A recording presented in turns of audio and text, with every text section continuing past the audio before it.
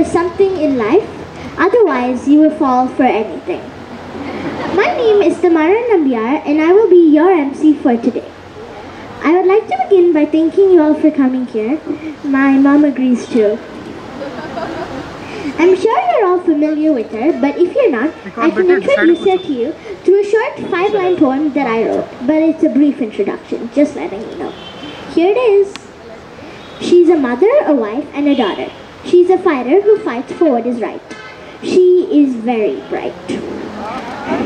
She's an artist on the inside and a gallerist on the outside.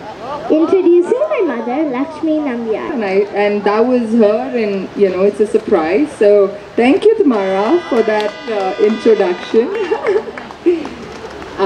Firstly, thank you all so much for coming here. I can't tell you how excited I am to be here in standing in front of you. Firstly, I get to share it with all my friends here, which is exciting. Secondly, SHRISHTI is turning 19 years today. So thank you. And I want to take a moment to remember my mother, the founder of SHRISHTI, who founded SHRISHTI in 2002 to provide a creative space for artists, established and upcoming artists to showcase artworks in the contemporary field. And thirdly, I'm excited to showcase License to Laugh, especially after one whole year where we could not showcase, we could not do any physical exhibitions. But last year was a year where SHRISHTI was busy, even though our gallery was not open physically. We did an art fundraiser sale where we were able to support underprivileged artists and artisans. When the pandemic was on, we only saw the plight of daily wage earners and migrant workers, but even the artist community was suffering. And through the art fundraiser, we were able to support 72 artists with 25,000 rupees. And each artist with 25,000 rupees. And I want to thank a lot of you here who have supported us in that fundraiser. We wouldn't have been able to do it without you. So a big thank you. And coming back to License to Laugh, this show is, one especially, given the times of disorientation, and, this is a show which attempts to showcase art that navigates the space of humor and satire, both visually and conceptually. And I'm saying visually and conceptually because there are a lot of artworks which is using satire more conceptually. This was a concept that I had in my mind for the last 3 years, but I was able to bring it to life because of Lena Vincent, who is the curator of the show. And with that, Lena, I request you to come on stage. So I want to take a few minutes to talk a little bit about the show and some of the artists that are there. So Lena, do you have any broad statements on the show that you'd like to share? Yeah, first of all, it's so wonderful to be here. Thank you, Lakshmi, for inviting me again. And this has been a really collaborative experience, I should say. We are co-curators rather than me coming in as a curator, because the conversation has been continuous. I'd like to say that, we realized even during this process that there are many types of humor and satire. What makes me laugh may not make you laugh, and what someone thinks is satirical may make someone else angry. So, we've also had to negotiate certain spaces within this area of humor, which has been so fascinating. And I think when you look at the works and, enter into these imaginative spaces that the artists have brought together, you'll realize that that's what it is. So it's been really wonderful to put this show together. Thanks, Lena. And we have 7 artists in the show, and we do want to talk a little bit about each of the artists. We won't take much, but one of my favorite artists, and it was on the top of my list when I thought about the show, was Chitra Ganesh. Chitra Ganesh is an artist who grew up in the US. She is a top contemporary artist of the country today. And, I just loved her works, and I would love for you to just talk a little bit about Chitra's work. Yeah, the most exciting thing. We do have lots of wonderful work in the show, but I think Chitra Ganesh is someone who, as women, I think that we look up to a lot. She has been able to use this wonderful visual vocabulary that is inspired right from traditional forms of iconography, as well as popular culture like Bollywood posters, as well as comic art and things like that.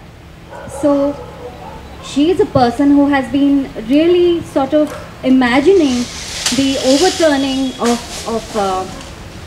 of these sort of archetypes that we have, and she is looking for a utopian feminine world, and looking at that in a very humorous perspective sometimes, a very satirical and absurd perspective sometimes. But I think it connects with all of us deeply when we see that sort of overturning of what we see as a conventional society, particularly here in India. And Chitra Ganesh's works are the large works as soon as you enter that you see. And talking about that shift in power, we have two other artists who are also talking about that shift in power towards women. I have Princess P. Princess P is the, as soon as you enter, you see one sculpture which is a Dadi. She calls it the Dadi. And she talks about how in farm protest, we see a reversal of role where men are actually cooking and these women are leading the stage, and especially the Dadis. So do check her out. It's absolutely too cute, those sculptures, and her work were, talking about this. And the other one that you would have seen is Smriti. She again reimagines the goddesses, Usha, Umma, Kali, and she says that, and contextualizes it to the contemporary times to relate it to you and me. So do look at it, do read about it. It's really beautiful and it's inspiring. One of the common sort of imaginations that we have is a sort of return to childhood, when we are thinking about playfulness and laughter and a sort of simplification of our complex lives. So Tushar Vaghela has in fact created some really powerful pieces with very short statements like "Don't grow up." It's actually a really large critique on adulting and adulthood, and a sort of reminiscence of what childhood can actually bring. And Tukral and Tagra have really done some incredible work in sort of contextualizing really complex experiences of life, but through the idea of gameplay. So we have in fact two pieces of work here which are both games, and one makes you take a breath, say these short tongue twisters, and play a game that really makes you, provokes thought in you. And the other one is, of course, the wonderful game that we have, which... Yes, the Walk of Life. So I was really excited, and I know I've told some of my friends about this game.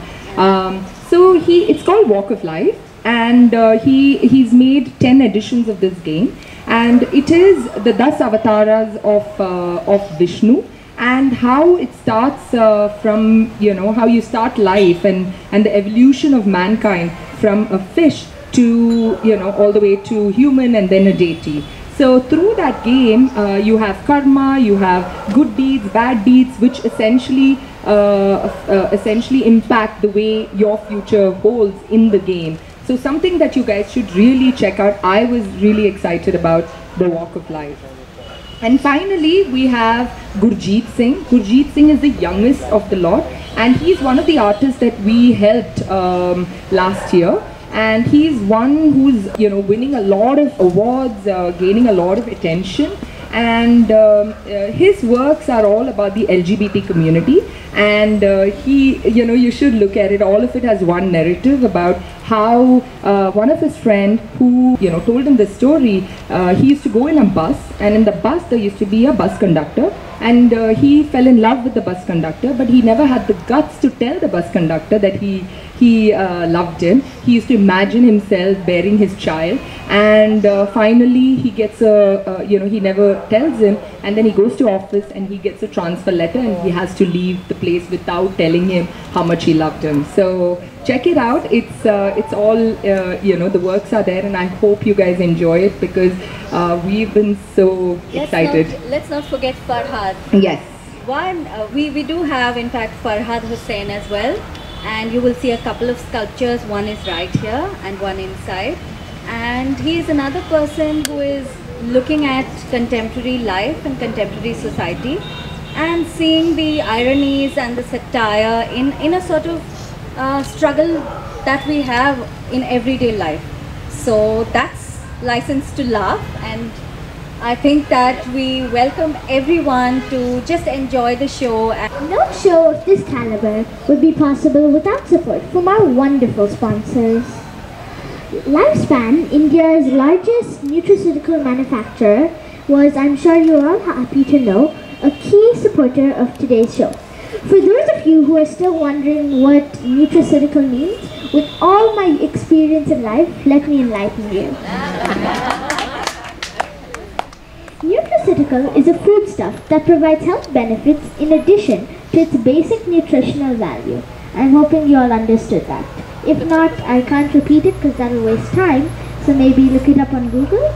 Lifespan has a wide range of products, from multivitamins to organic superfoods and personal care. Come on, grown-ups. After a crazy year of viruses and now vaccines, is that all you can do? Mr. Narendran's company is a homegrown success story. Again, please, this time, louder. I'm also excited to introduce Parvati Desari, a fashion designer who specializes in silk sari weaving. Her collection is everything that a modern Indian woman with deep Indian roots would wish for. She is not only a designer, but also a handloom revivalist. She works closely with handloom weavers and with fabrics that are organic and designs inspired from nature. So please give Mrs. Parvati Desari a huge round of applause for having supported this exhibition and the art. I don't believe we need a license to laugh. I often hear grown-ups talk about how crazy 2020 was. Can you imagine? I spent that whole year last year on Zoom and Google Meet.